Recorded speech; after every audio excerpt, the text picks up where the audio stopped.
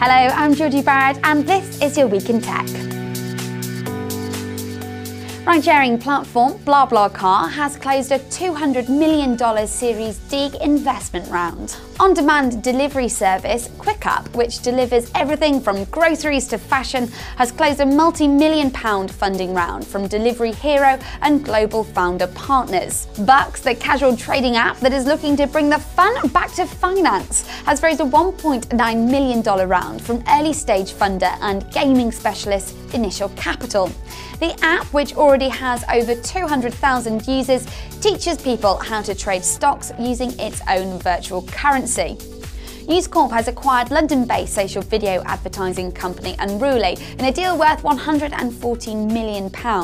Launched in 2006, Unruly distributes, publishes and tracks video advertising across multiple channels, from social media platforms to mobile apps. The role of tech in helping the disadvantaged made headlines this week.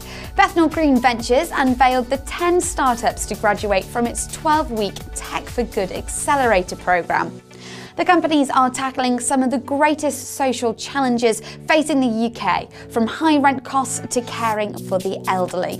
Unicef also revealed the 10 ideas selected for the final stage of the Wearables for Good Design Challenge. Projects include a malaria alert bracelet for infants, a water purification band, and an ear-worn pneumonia monitor. And a little bit closer to home, Hackney Council has launched its second Health Innovation Fund, so it looks to make the area around Tech City a healthier and happier place.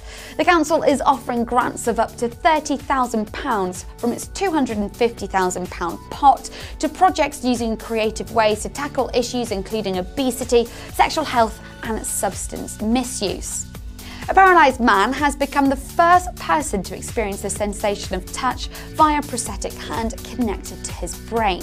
The procedure, developed by DARPA in the US, saw doctors attach wires from the patient's sensory cortex to his mechanical hand.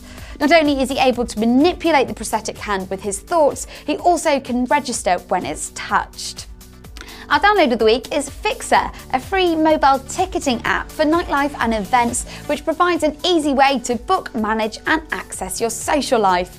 It allows people to see what's on and access both public and private events. Nightclubs, event organisers, promoters and friends in the same social network can now put their events in people's pockets. And finally, Mark Zuckerberg has announced that Facebook will soon be adding a dislike button. In a Q&A session, the founder said that the mechanism would be a way for people to express empathy for posts when clicking like may feel a little bit insensitive. A lot of times people share things on Facebook that are sad moments in their lives, or are tough cultural or social things, and often people will tell us that they don't feel comfortable pressing like because like isn't the appropriate sentiment when someone lost a loved one or is talking about a very difficult issue. This has been your Week in Tech. For more, check out Tech City News and please follow us on Twitter.